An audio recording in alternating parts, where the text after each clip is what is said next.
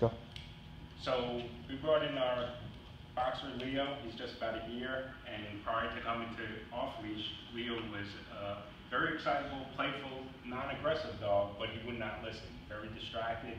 Brought him to off-leash, 2 weeks of training. We just went through the transition back, and it's amazing the difference. I mean, he comes back to us when we call him. He sits, he lays down.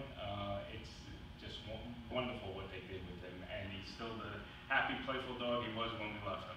Perfect. Now, now picking him up, do you feel like it was a hard transition to get him to do the things that he was doing for us, or was it just as easy for you to get him to do the things that we got him to do? No, it pretty much the commands we were giving, he listened just as well as when the trainers at off-leash were giving the command. So smooth transition, couldn't be more happy and pleased with the product.